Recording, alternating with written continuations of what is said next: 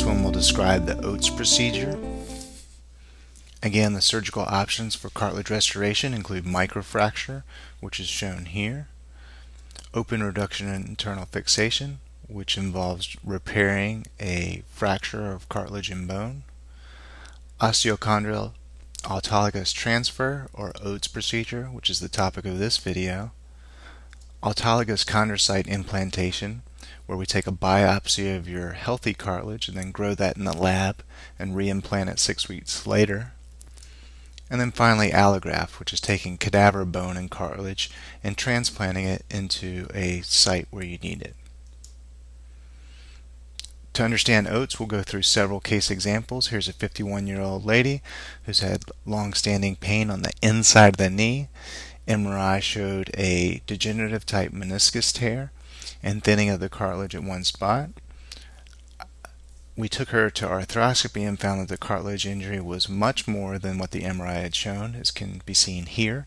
You can see that the cartilage is completely torn away. This tan area is bone, so she has a hole in her cartilage. What we also see here is she has very healthy cartilage around it. This isn't arthritis, this is an isolated injury to healthy cartilage.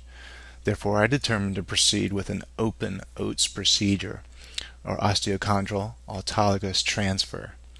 And in that procedure, what we're doing is taking a plug of healthy cartilage and bone from a site on the side of the knee, a spot that we know from multiple studies the cartilage is not needed nearly as much, and we remove that plug to where the patient does need it. She had a hole right around this area of her knee, and here you can see that plug sliding into place. So now she has good healthy cartilage at a site where she had none before, and again it's true cartilage and not fibrocartilage or scar tissue like you would see with a microfracture procedure. Another patient, 38-year-old male, had right knee pain for 1 year. He says he's avoiding squats now and avoids stairs. He's had previous treatment by an orthopedist, which included a steroid shot, anti-inflammatory medications, and he's even had a knee scope for a meniscectomy. He has 4 out of 10 pain now, 10 out of 10 pain is worse. Really no change since that knee scope by an outside physician. He complains of swelling in the knee. On examination, I found that he was tender on the inside of the knee. He had a sharp pain at a consistent point whenever I flexed his knee, no instability, and had normal range of motion in the knee. And then he brought these arthroscopy photos from an outside doctor. I was immediately drawn to these photos specifically because they show a defect on the inside of the knee where he was having a lot of his pain. We tried non-operative treatment first, prescription pain medications and other, topical medication as well. We got an arthritis panel, which is just blood work to make sure he didn't have some kind of inflammatory arthritis. We tried him on glucosamine chondroitin sulfate, which is an over-the-counter medication. And in the end, none of that worked, and he still had pain in the same spot on his knee. Therefore, I took him to arthroscopy. Here you can see the setup for an arthroscopy. This is the knee hanging over the side of the table, sterilely prepped. You can see my high definition video screens, one for me, the surgeon, and one for my assistant on the other side of the room. And then you can see this white cord here. This is the light to the arthroscope, which is a small camera, 5 millimeters in diameter, which I can insert through very small incisions, as you can see in relation to this penny, and then insert arthroscopic instruments to perform my procedure. And in this case, what we saw is the defect here. Well, again, it doesn't project very well. This is the defect that we saw on the other orthopedic surgeon's photos, and here it's the same as it was then. Really no improvement in the lesion, because we know cartilage has very little ability to heal itself without intervention.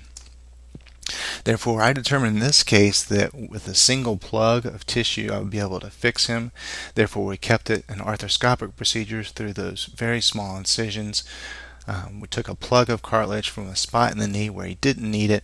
Here you can see I've made a hole the same size as the size of his lesion, slid that plug into place, and you can see a nice restoration of healthy cartilage at the site where he's having pain and where he formerly had none. Another patient, 44-year-old male, stepped through a manhole, hit the top of his knee on the opposite side of the manhole. He was treated for 8 weeks for a quadriceps contusion, and in the end he couldn't climb stairs. He was very frustrated. He had popping under the kneecap. In my examination, he had a sharp pain at 40 degrees of knee flexion. The MRI showed what's called chondromalacia patella, which essentially just means bag cartilage underneath the kneecap. We took him to arthroscopy as well. Here you can see 2 different lesions. There's a large hole in the cartilage underneath his kneecap, which is above here, and then on the other side of the knee there was a fissure or a cut in the cartilage as well. So 2 different lesions underneath the kneecap, which is a really bad spot to have a cartilage injury. So in this case, again, we proceeded with an OATS procedure, an open procedure. Here you can see after the first defect is filled with a plug of cartilage. Down at the bottom here you can see the donor sites where I took the cartilage from. And then here you can see nicely that fissure that I described, the cut in the cartilage. Here's how we handled that with 2 small plugs and filled up that defect. So now he has nice healthy cartilage. You can see that this is the trochlea, or the groove for the kneecap, and the kneecap comes into this groove right around 40 degrees, so it perfectly fits with his symptoms, in which when we bent the knee to 40 degrees he had pain. That's because it was falling into this fissure and this hole in the cartilage. Therefore this should have a high likelihood of solving his problem. Another patient's a 29-year-old male kiteboarder. He's had left knee pain for 1 week, severe pain and catching on the inside of the knee, no pain when he's sitting still, but severe pain when he tries to move at all. He had to stop kiteboarding, can't push off the wall even when he swims. He presents with a swollen knee, a bruise on the inside of the knee, and we can feel a marble type mass underneath his skin which moves around underneath my fingers. He also has severe pain on the inside of the knee with motion, and we can't bend it beyond 90 degrees in the office. We got an MRI of his knee, and it's fairly obvious what's going on here. Here's a side view of the knee, or a sagittal view. This is the femur here and the tibia here, and this should be a nice smooth line coming all the way across here. And instead what you see is a 2.5 centimeter defect. Part of it is filled with a bone fragment, but part of it is completely missing. This is just fluid here. And you can see multiple images of that. Here's another side view. And here's looking at that image from the front. You can see it's about 2 centimeters wide when you look at it from the front. So we determined in his case to proceed with a combination OATS procedure and ORIF. Here you can see that loose fragment. You can see that in 3 dimensions how that's a very deep bone defect. You can also see that that fragment doesn't exactly match the defect. It covers about half of it, so we're going to need something else to fill the rest of the defect.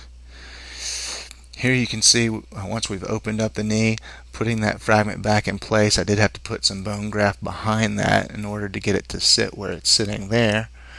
And then to fill the rest of the defect, we took those circular plugs which you've seen before for the OATS procedure. So these are bioabsorbable screws holding his fractured fragment in place, and these are plugs of cartilage and bone for the OATS portion of the procedure. There you can see that arthroscopically once we finished up and closed up, and we took the knee through a range of motion to make sure that there was nice smooth surface, and this will smooth out dramatically over time, which I'll show you. Last case, a 14-year-old male football player, 4 months in knee pain, started while he was doing box jumps, and he's had severe pain since. He also is a big guy, 6'2", 365 pounds. He comes in with a major limp. He's tender on the inside of the knee, no instability in the knee. His MRI here shows, again looking from the side or sagittal view, you can see this obvious abnormality underneath the cartilage.